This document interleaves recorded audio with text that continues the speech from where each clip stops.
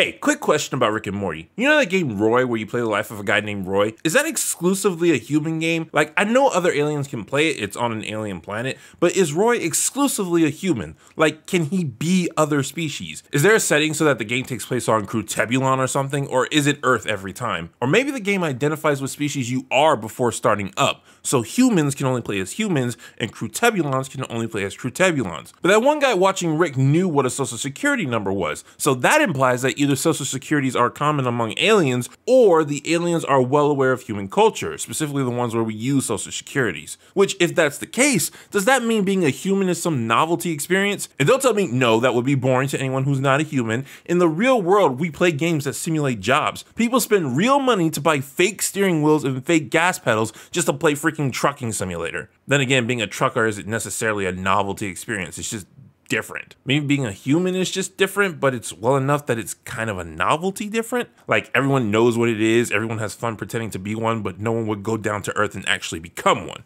I don't know, it's just weird to me that all those aliens got excited when Rick took Roy off the grid. I feel like they shouldn't have known what that meant. And then there's Dave!